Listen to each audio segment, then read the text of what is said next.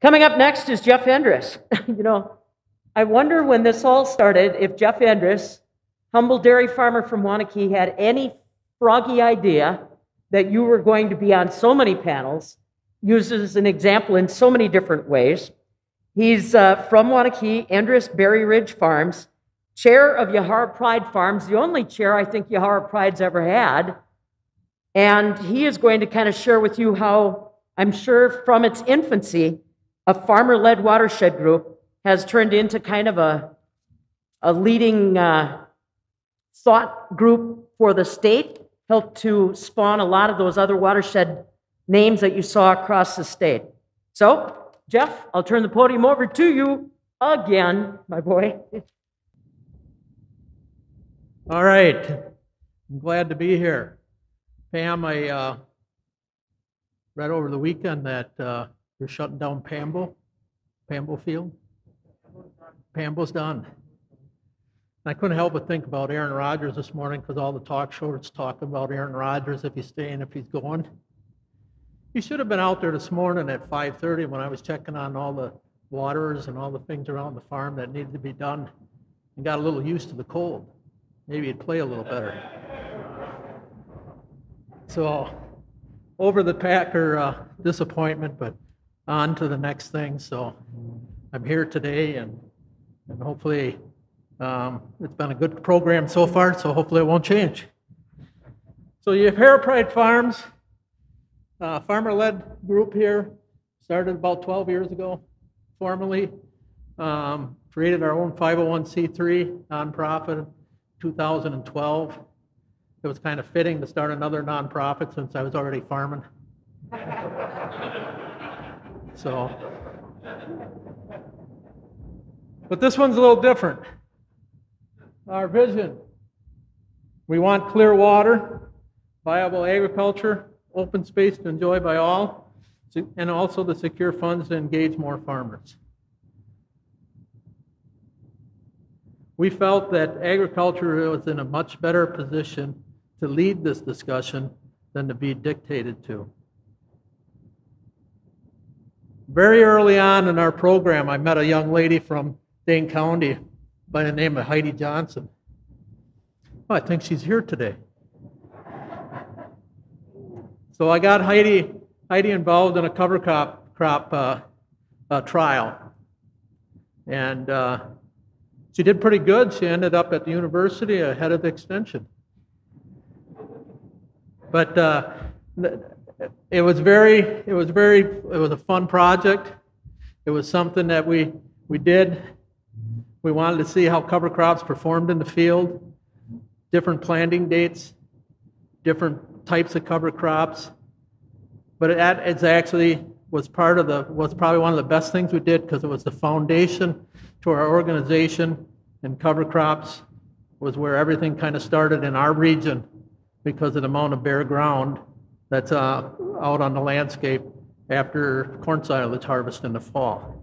So the slide you're looking at here today shows our enrollment since 2013, of the different acres, the different phosphorus reduction per acre, the cost of the payouts.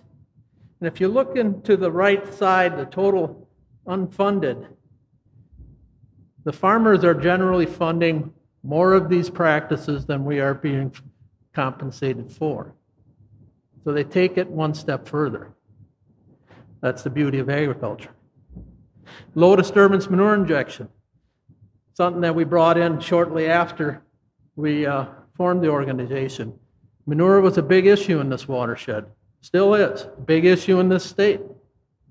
How do we handle this manure? A lot of tillage was being done to bury manure early on. We were looking for a piece of equipment that could actually get manure in the ground to save the nitrogen and reduce the amount of runoff coming off the land. We found one out in the middle of Iowa that was created by a farmer. Imagine that. It was created by a farmer, and when I talked to him on the phone, I said, "How does this piece of equipment work?" He explained it. And then I said, "How much tillage did you do behind it?" And he said, The only the only tool that follows this machine is the corn planter. I was hooked. We brought it in. We brought it in to our watershed. We set up a tanker.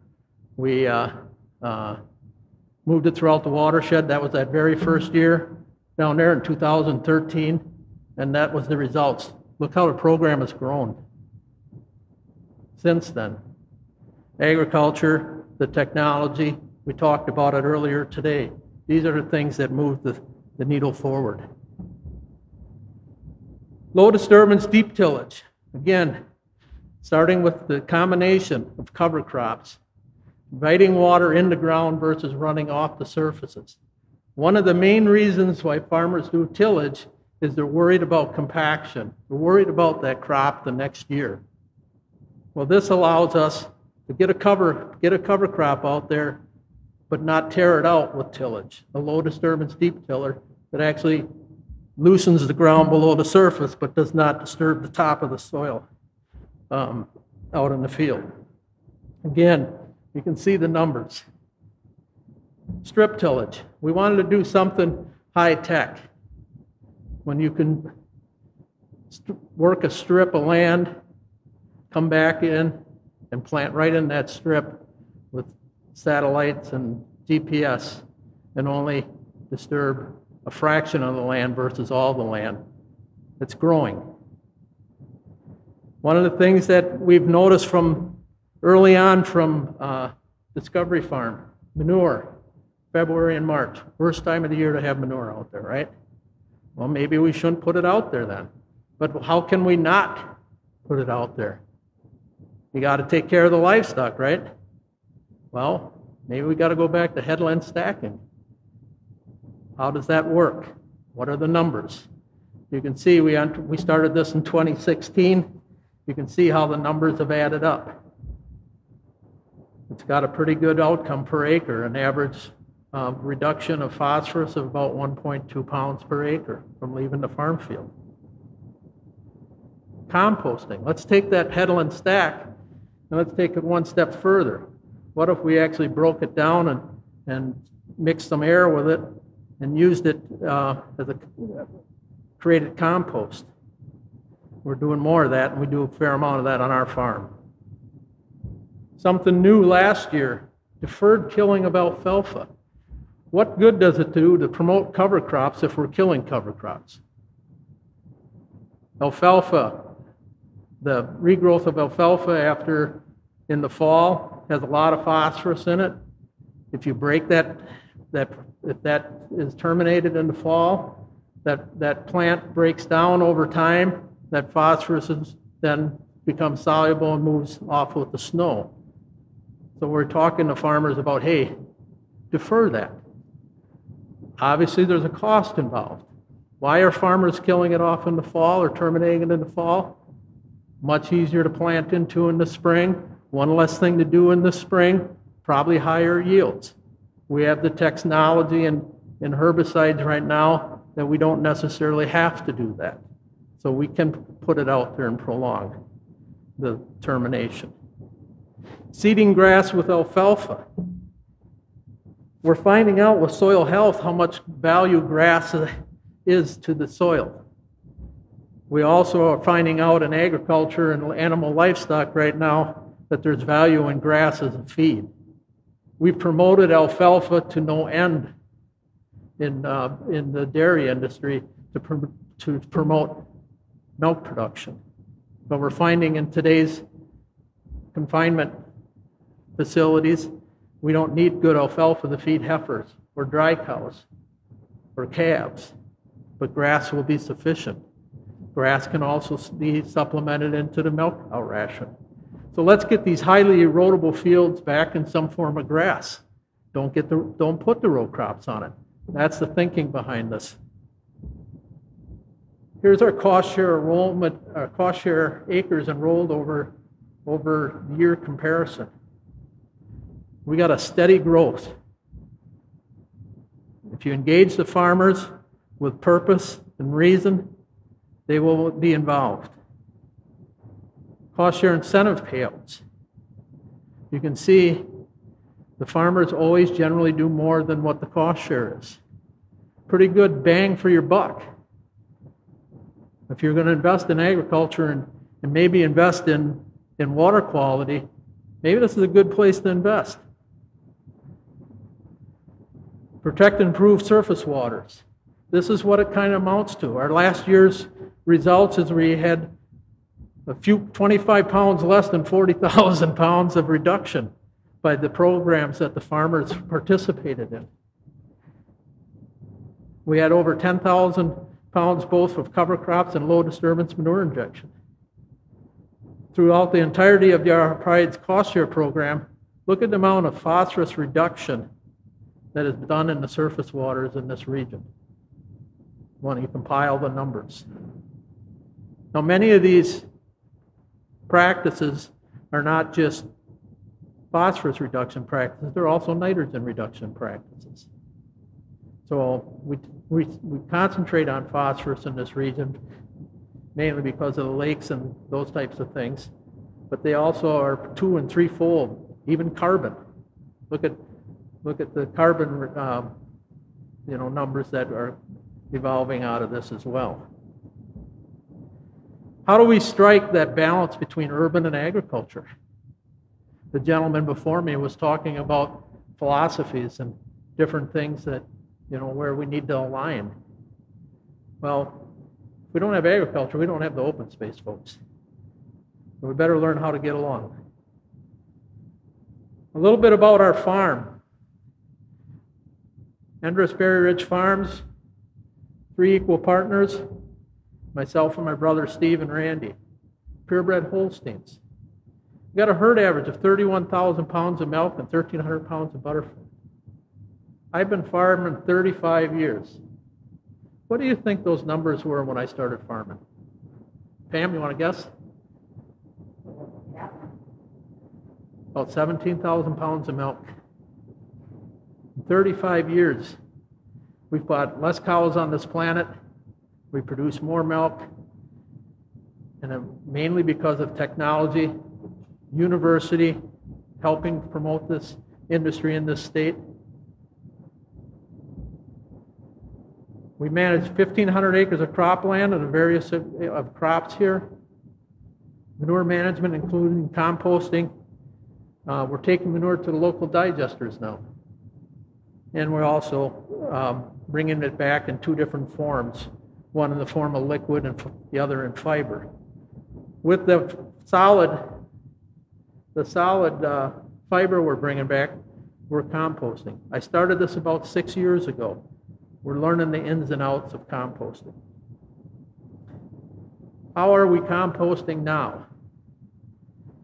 Well, we compost inside the sheds, and we do it outside as well. And you can kind of see in this second picture, even got a bald eagle standing on my compost window one day. So that proved to me that I'm on the right track and must be environmentally friendly, right? Where can you compost? We do some, like I said, we do some under roof, we do some out in the field. What we have learned through Yahara Pride trials and the on-farm trials is that when we stack manure out in the field and turn it on a regular basis, we virtually have no leaching in the soil. In fact, we did soil samples under the compost before and after we've created compost. We're actually finding lower numbers below the compost than we had in the field next door that was growing corn. So it's a practice that can be relatively inexpensive to manage or to build infrastructure for, but yet be environmentally friendly. Again, where do we compost? We can compost out in the field. Headland stack it, like I said earlier there, with the headland stacking manure versus spreading it in February and March. We've done those trials with Yahara Pride. Put that manure out there in February and March, came back in April and May and June, started turning that windrow, made beautiful compost. Types of manure. We've used some freestall scrapings, bedding pack manure, separated solids, all go into the recipe. Separated solids look like this. different loading types of manure, to make the windrows, building the windrows, and actually turning and aerating the windrows. You can see the steam coming out from the compost turner there. We maintain a temperature on those windrows anywhere from 120 to 160 degrees, killing all the pathogens, killing everything that would normally not be good in someone's well. Finished compost, we get about 40% shrink on the product.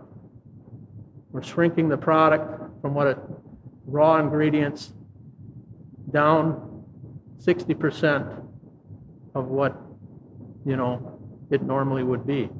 So less trips to the field. That's some of the trade-offs from going through the extra steps. Transporting and staging. That's something I spent my day doing yesterday. I was moving compost to the field and putting it on the field, on the headland, waiting for next spring to be spread. And again, spreading. Here we've opened up an opportunity by using compost that we can actually spread on alfalfa in the growing season, where you normally wouldn't spread on alfalfa in the growing season because of pathogens, because of the material you would be spreading would smother out the alfalfa crowns. The other thing we're doing is we're stabilizing nitrogen. We're stabilizing phosphorus.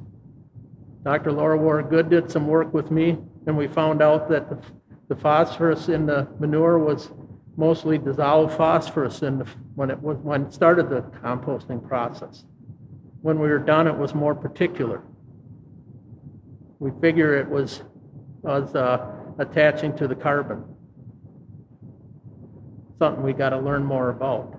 We don't quite understand this all yet, but it's showing promise. And that's it.